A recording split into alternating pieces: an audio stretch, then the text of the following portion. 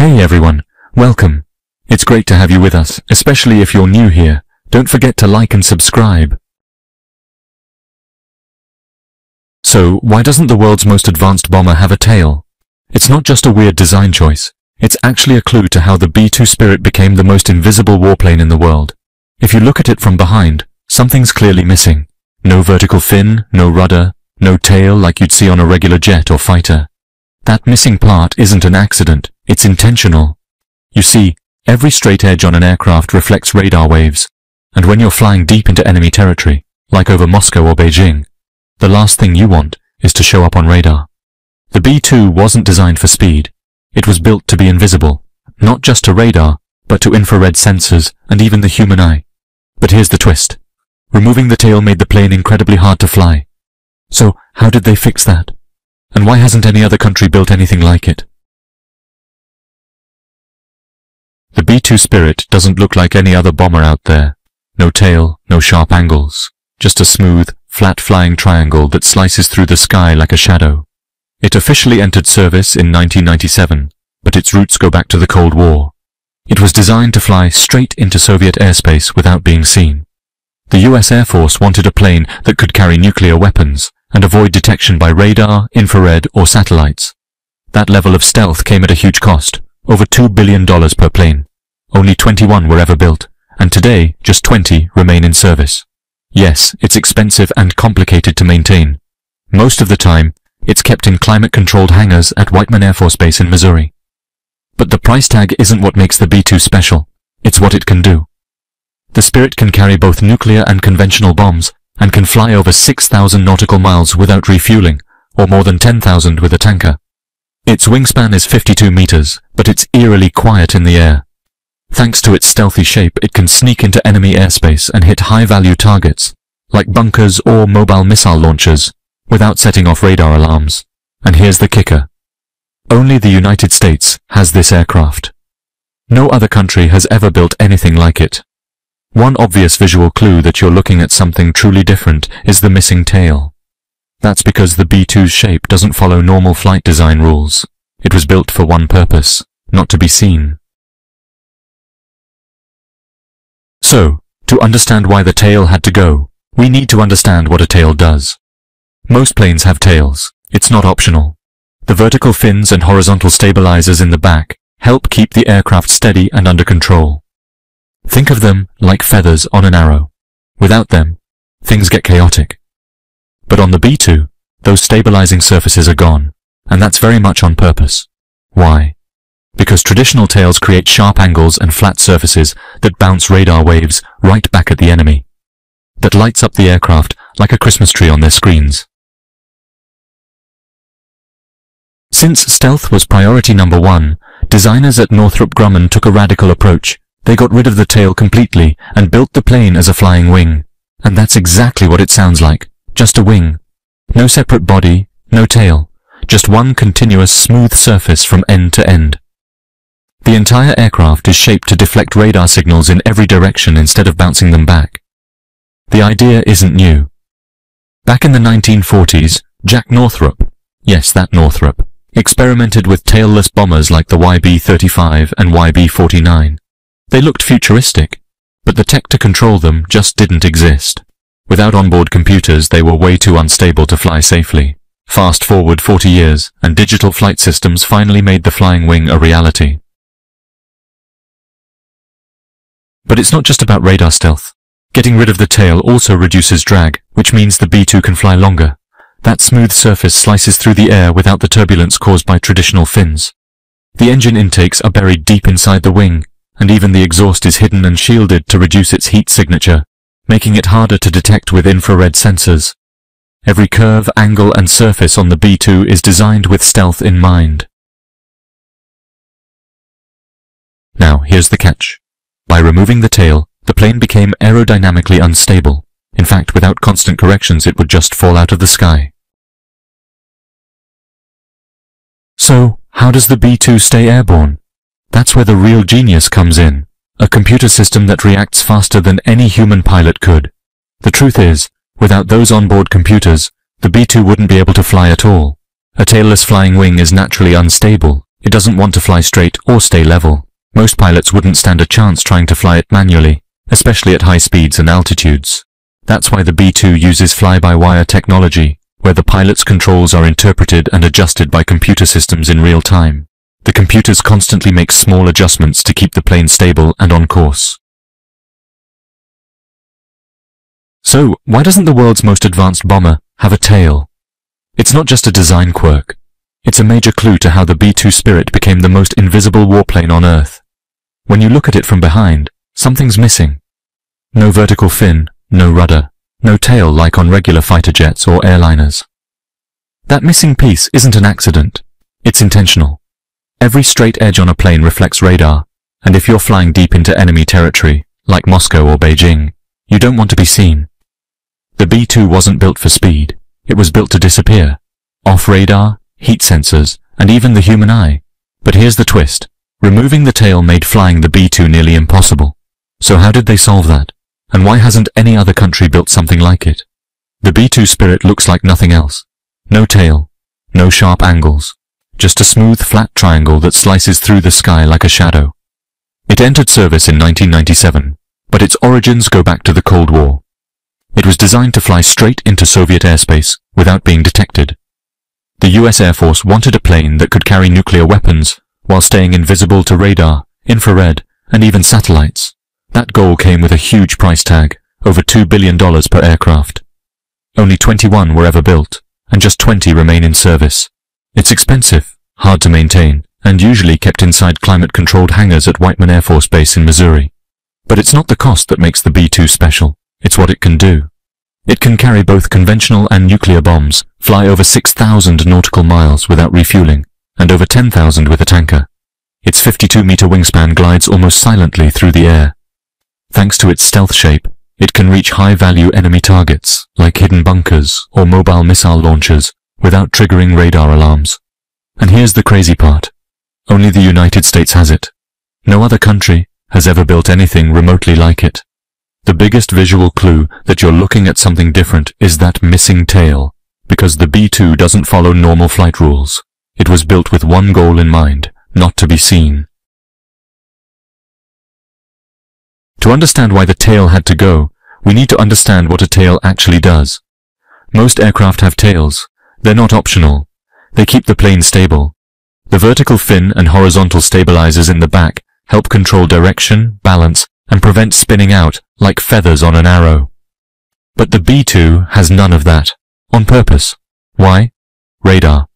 Traditional tails create sharp edges and flat surfaces that reflect radar waves straight back, lighting up the aircraft like a Christmas tree. The B-2's mission is to sneak deep into enemy airspace without getting caught. So, anything that reflects radar, especially vertical surfaces, is a liability. So, the engineers at Northrop Grumman took a bold approach. They got rid of the tail entirely and built a flying wing. That means exactly what it sounds like. Just one smooth, continuous wing. No fuselage, no tail. Just one sleek surface designed to scatter radar signals instead of bouncing them back. The idea wasn't new. Back in the 1940s, Jack Northrop, yep, same company, experimented with tailless bombers like the YB-35 and YB-49. They looked futuristic, but the tech to control them didn't exist. Without onboard computers, they were too unstable to fly safely. Fast forward 40 years, and digital flight systems finally made the dream possible. The B-2's tailless shape doesn't just help with stealth, it also reduces drag, helping it stay in the air longer. Its smooth surface cuts through the air cleanly, without the turbulence tails create. The engine inlets are buried deep in the wings, and even the exhaust is hidden to reduce heat signature and avoid infrared detection. Every curve and surface of the B-2 is designed with stealth in mind. But removing the tail made the plane aerodynamically unstable. Without constant adjustments, it would literally fall out of the sky. So, how does the B-2 stay airborne? That's where the real genius comes in. Instead of the pilot manually adjusting everything, every movement of the joystick or rudder pedal goes to a flight computer. The computer instantly calculates what needs to happen and sends signals to tiny actuators that adjust control surfaces across the wing. We're talking hundreds of tiny corrections per second. If the plane starts to pitch down, the computer tweaks the elevators and ailerons to bring it back up. If it yaws to the left, It might deploy a spoiler on the right wing to slow that side down and realign. The pilot still gives inputs, but the computer handles all the complex math instantly. And since the B-2 has no vertical stabilizers, it has to get creative about turning and staying balanced. It uses split rudders, panels on the wing's rear edge that open like clamshells, to create drag on one side, helping it turn or correct its path. There are also spoilers that pop up to disrupt airflow and slow one wing during a turn, giving the plane smooth, controlled banking. Even the engines play a part. If more power is pushed through the left engine than the right, the bomber gently yaws to the right, like paddling harder on one side of a canoe. All of this is managed by a central flight computer using sensors, gyroscopes, and algorithms that constantly predict and correct instability, before the pilot even notices anything's wrong. It's not just smart, it's essential. Without this system, even a bit of turbulence or a side wind could send the plane into a spin. But with it, the B-2 glides through the sky smoothly, even gracefully. And its biggest strength is staying off radar. With no vertical stabilizer and no sharp edges, radar waves don't bounce back, they scatter. That makes the B-2 almost invisible to most radar systems. Its radar cross-section is often compared to a large bird or even a marble. Not because it is that small, but because that's how it looks on radar screens. Even advanced radar might only catch a vague flicker, and by then, it's probably too late. Now let's talk altitude. The B-2 flies high, usually above 50,000 feet. From that height it can watch, strike, and vanish without getting close to enemy defenses. And since it doesn't need to fly low to avoid radar, it saves fuel, flies straighter, and stays in the air longer. With just one tank of fuel, it can fly over 6,000 nautical miles. Add mid-air refueling, and it can literally circle the globe. That's why the US can launch a mission from Missouri, drop bombs in the Middle East, and return, without ever landing abroad. It can carry 40,000 pounds of conventional or nuclear weapons, including smart bombs, bunker busters, and stealth cruise missiles. In real missions, the B-2 doesn't just sneak in, it strikes with precision and vanishes again. Sometimes before enemy commanders even know something's wrong. All of this, without ever getting close, without dogfights, without missiles, just long-range precision and overwhelming power without detection. That's what makes the B-2 more than a bomber. It's a ghost with teeth. But it's not perfect. First off, the B-2 cannot fly without its computers. It's aerodynamically unstable by nature. If the flight control system fails, it's almost impossible to fly. There's no manual backup. It's either computers or nothing. Then there's the cost. Each B-2 costs about $2.1 billion to build, more than most Navy destroyers. And that's just the beginning. Maintaining a B-2 is like keeping a space-ready supercar in perfect condition. Every flight requires hours of maintenance. Its stealth paint, called RAM or radar absorbent material, has to be regularly inspected and reapplied. Even a small crack or misaligned panel can increase radar visibility. It needs special climate-controlled hangars because humidity and dust can damage its stealth coating. And while it's stealthy and precise, it's not fast. It flies below the speed of sound, around 630 miles per hour, slower than many Cold War-era bombers like the B-1 Lancer. It can't turn sharply and doesn't have any dogfighting agility. It's built to fly high, fly straight, and stay hidden. Also, it's not totally invisible. In broad daylight against a clear sky, the B-2 can be seen with the naked eye. And if it's spotted, it's got no onboard defensive weapons, no guns, no missiles, just countermeasures and evasive moves. So if it gets caught off guard, or flies into the wrong airspace alone, it is vulnerable. That's why missions are meticulously planned. Usually at night, with full support from tankers, satellites, and reconnaissance aircraft. The B-2's power lies in not being seen, but that comes with a high cost and big risks. And the B-2 won't be around forever. Its successor is already flying, the B-21 Raider. At first glance, it looks almost identical. Same flying wing, same soft curves, still no tail. But underneath, it's a whole new generation. Built by Northrop Grumman and unveiled in 2022, the B-21 is designed to be smaller, cheaper, and easier to maintain than the B-2. While the B-2 needs custom parts and climate-controlled hangars, the B-21 uses modular systems and coatings that are quicker and cheaper to replace. It was built with China and Russia in mind, designed to strike deep into high-threat areas with better survivability.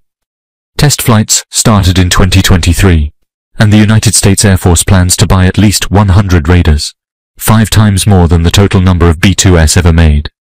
But even as the Raider takes flight, it owes everything to the B-2's legacy. Same stealth look, same flying wing, still no tail. Because in the future of warfare, being seen is the biggest weakness of all. So why doesn't the B-2 have a tail? Because it was never meant to be seen. A tail reflects radar. It gives the enemy something to lock onto, a place to aim, a place to fire. The B-2 gives you nothing. Its shape bends radar waves. Its surface absorbs them. Its entire flight path is designed not to impress, but to disappear. What it lacks in agility or speed, it makes up for with range and silence. It doesn't need to fly fast. It just needs to fly unseen. And it's been doing that for over 30 years. Still the only aircraft on Earth that can fly into defended airspace and drop precision bombs without ever being tracked. But now, with the B-21 Raider coming, that legacy continues, tailless, and with even fewer traces. Let us know what you think. Will other countries ever catch up and build something to match the B-2? Thanks for watching. Don't forget to subscribe to X News, like the video, and drop a comment. See you.